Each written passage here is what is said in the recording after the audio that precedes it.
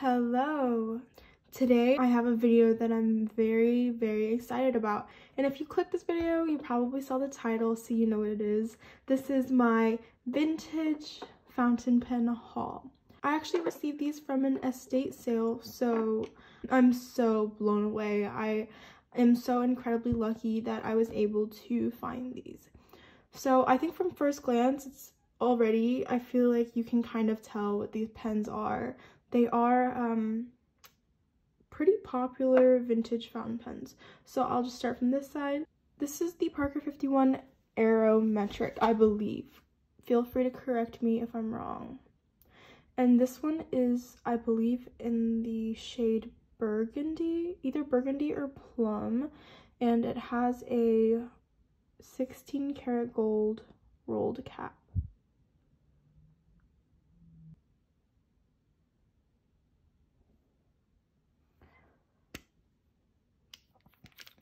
And as you can see, it is the squeeze converter, which I believe is called the Aerometric. So because it has that squeeze converter, I can actually use this without restoring it, which is very nice. So I've actually been using this pretty consistently, and I'll show you how it writes in a second. But spoiler, it's absolutely fantastic. I know why this is such a sought after vintage fountain pen. This is also very well known in the vintage fountain pen community. It is an Esterbrook J fountain pen.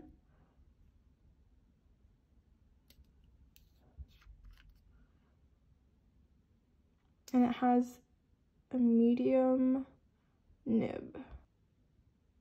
I'm not sure what number this nib corresponds to though. I haven't done too deep of a dive into these fountain pens. I've only just tried them out a little bit, and as you can see, this is a lever filler. Now this is a pen I'm also very excited about. Well, I'm excited about all of these pens, but especially excited about this. Is a Parker, obviously, and this is a Parker Duofold.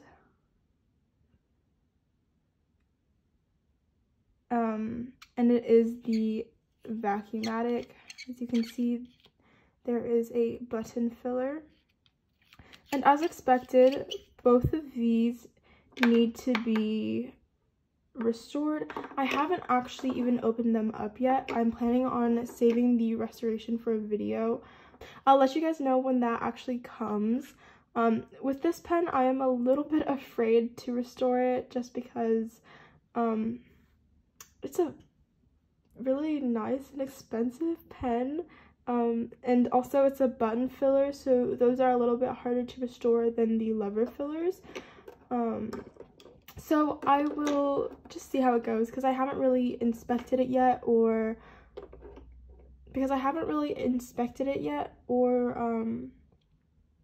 looked too much or done too much research on button fillers. So I'll for sure let you guys know whether or not I'm going to restore this fountain pen on my own. But yes, it has a gold nib. Honestly, I can't say that I've done enough research. I believe it's a 14 karat gold nib, but I'm not completely sure. Don't quote me on that.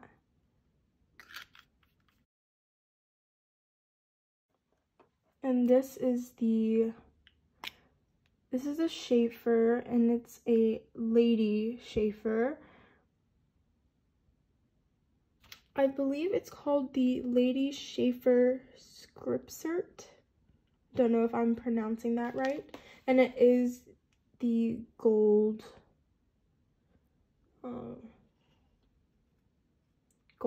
filial. Maybe I should have done more research on this before making this video.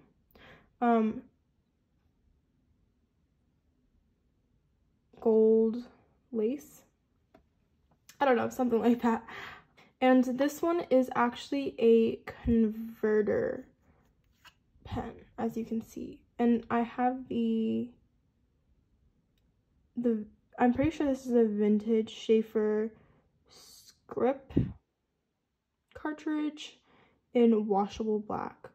So that's pretty cool. It has a vintage converter in here as well. There actually was some ink in there, but I took it out to like clean the pen a little bit. I've cleaned all of these feeds, these pen's feeds. This one I've completely cleaned and re-inked because that one is perfectly fine. This one, I've cleaned the nib and feed and I re-inked it as well. I haven't rehydrated this cartridge. So of course, since it's vintage, all the ink is kind of dried up because it is a open cartridge. And even if it wasn't open, it would be dried up a little bit. But anyways, I'm rambling, I'm sorry. I can rehydrate this cartridge and then it would be perfectly fine to write with, but I haven't done that yet. And it's really easy. All you have to do is stick a syringe, a blunt tip syringe in there with some water, and boom, you have a new cartridge that you can write with. So basically, I've been writing with these two already for the short period of time that I've had these pens.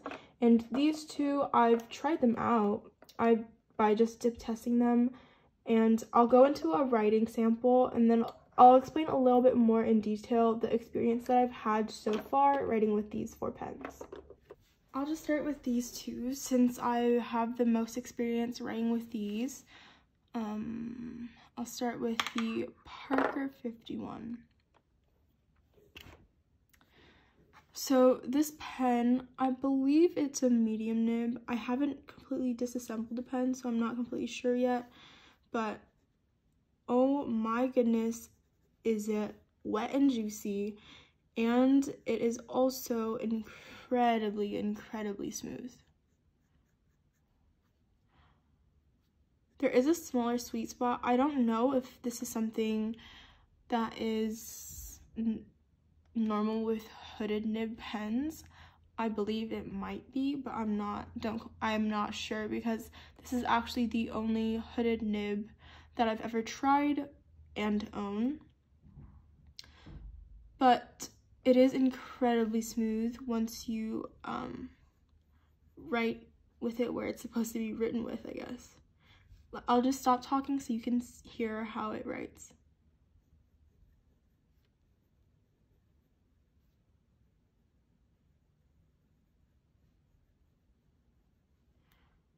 There's practically no feedback at all. It's like writing on a cloud, and it's, as you can see, very, very wet.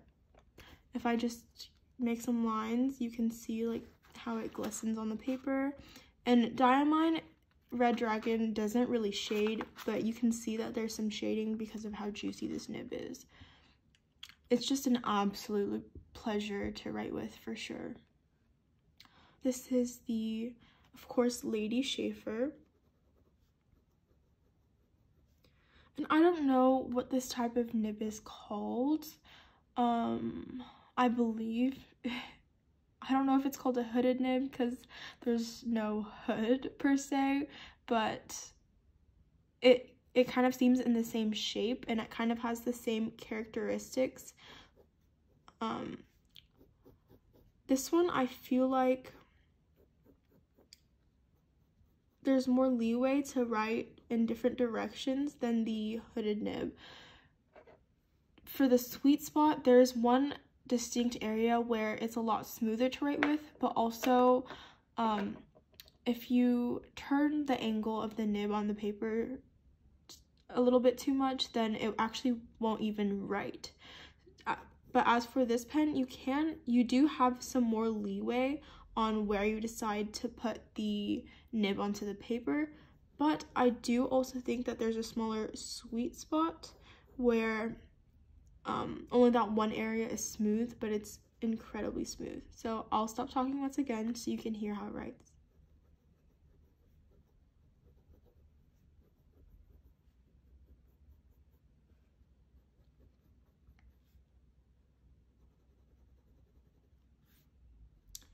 And this is, I wouldn't say very wet writing, but it's wet enough. It's not dry by any means, but the pen smoothness, I think that's the only reason why I think this is just as smooth as the Parker 51. The only reason why there is a little bit of a feeling discrepancy there is because the Parker 51 is juicier as well as a wider nib. So I think that both of these are incredibly smooth and very pleasant to write with. It's just that this is a little bit drier than this pen, and of course the nib is much finer. So now for these two. As I said before, these aren't restored, so I can't exactly tell you how great these two pens write, because dip testing it is different from actually filling the pen.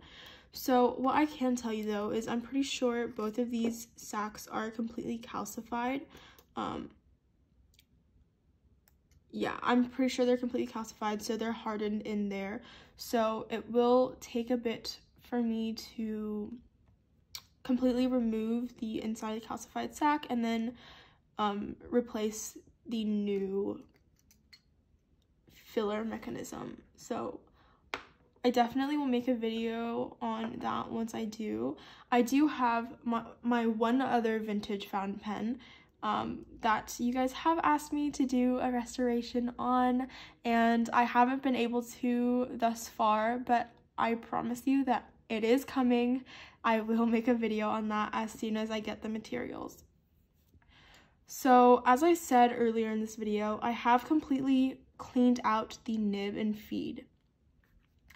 So this pen actually gave me quite a lot of trouble.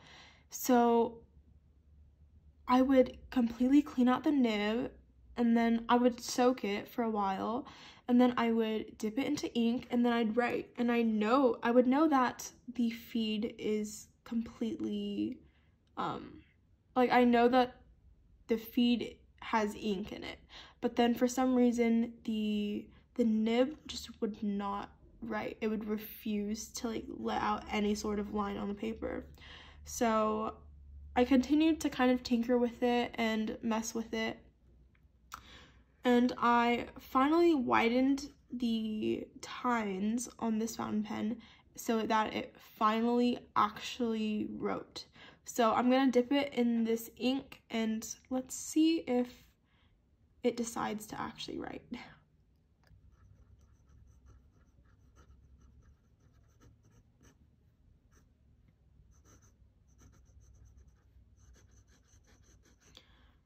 Thankfully, it's actually writing, but I think you could hear that this pen is a lot more feedbacky. I don't want to say scratchy, but honestly, it's a little bit scratchy. I feel a little bit disappointed in saying that, seeing that Esterbrook's are a very sought after vintage fountain pen. They're very well known as a great beginner vintage, but from my experience with this one nib, as you can hear, it sounds scratchy.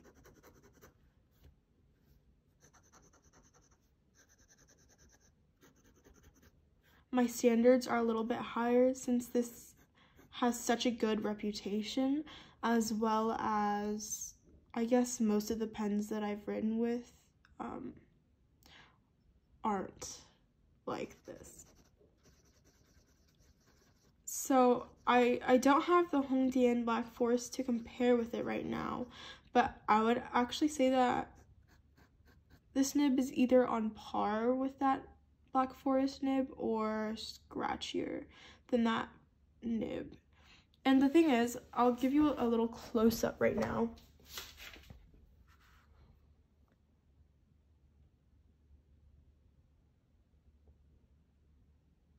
But as you can see, I don't see any sort of misalignment of the nib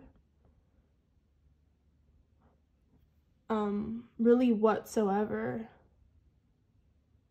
So what I'm experiencing is purely just on the nib itself. And I've tried to kind of write in a couple of different angles. But as you can see, no matter where I turn it, it still kind of has that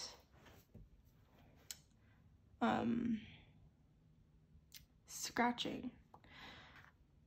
So I hate to call it scratchiness because I enjoy feedback, but let me just show you this sailor.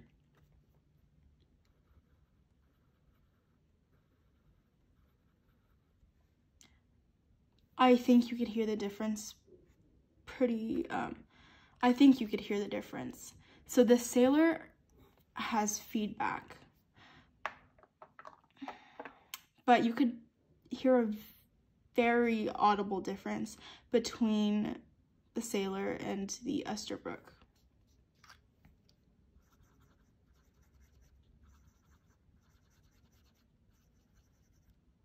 And I don't know how to describe it, but it doesn't glide across the paper that well.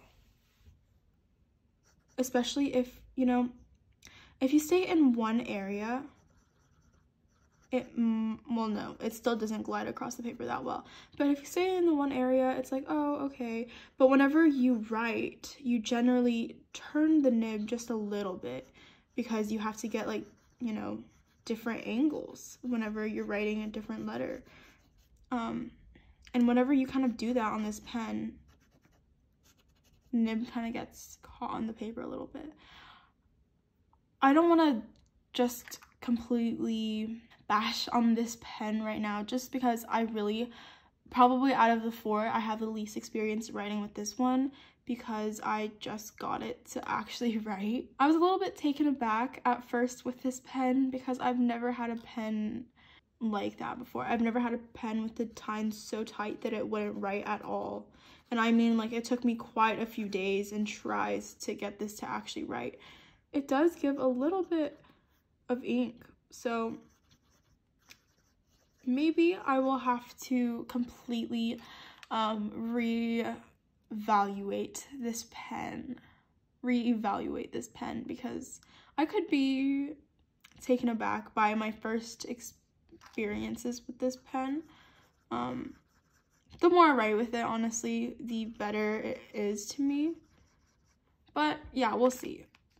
I think it was just scratchy at first, maybe because it hasn't been written with for that long. But you know what? I'm just gonna leave it at that. It didn't give me the best first impression. The nib isn't nearly as smooth as the other three that I have. But I will continue trying it and I'll let you guys know later whether I like it more or not. So now for, honestly, one of the stars of the show. This is the striped Parker Duofold. It's absolutely stunning. And I'm going to give it a little dip test. I am so sorry, I was a little bit out of frame when I was describing this pen, but that is what the wetness of the pen looked like. But I was giving it some significant pressure when I did that. If I'm just writing normally, it's really not that wet. It was only when I like actually put some pressure on it that it released more ink. So honestly, on the drier side, because as you can see, these two, the Esterbrook is drier, and they're about the same nib width too. So I would say this is probably the driest out of the four. This is the Parker Duofold and it's striped. It's absolutely gorgeous. I think this might be one of the earlier variations because there are only 2 bands. I think maybe the 1940s to 50s. I'm not completely sure. So I will do a little dip test. Oh my goodness. Wow. Can you guys see how wet that is? Like,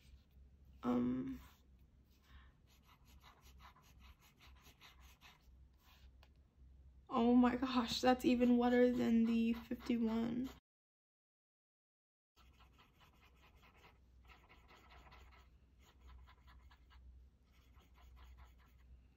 And this one is also incredibly smooth.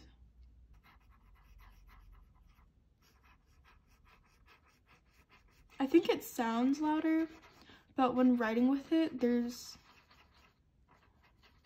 it feels incredibly smooth. It doesn't feel scratchy or anything like that whatsoever. But the funny thing is,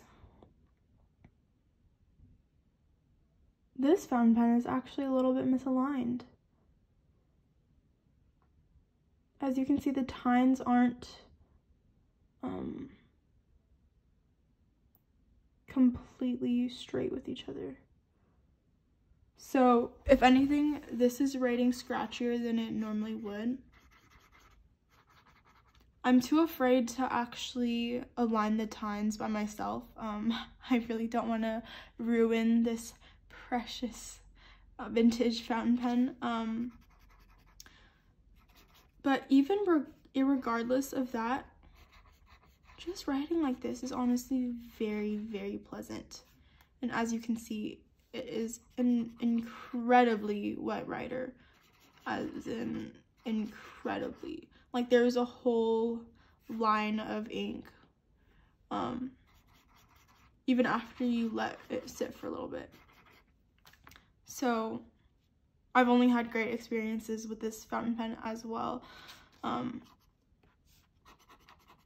This probably isn't a fountain pen that you could use on cheaper papers, but it is a very, very fun fountain pen to write with, especially because of all of its characteristics. So there you go. Those are my scribbles and rambles on these 4 vintage fountain pens. As I said, I feel incredibly blessed to have come across these and now own these. I'm so incredibly happy, and I really love every single one very, very much. Even though I didn't really give this Esterbrook as much of a chance because of my first impression, but I promise I will try out more. So that is my vintage fountain pen haul. I hope you guys enjoyed this video as much as I enjoyed making it. Thank you so much for watching. Bye!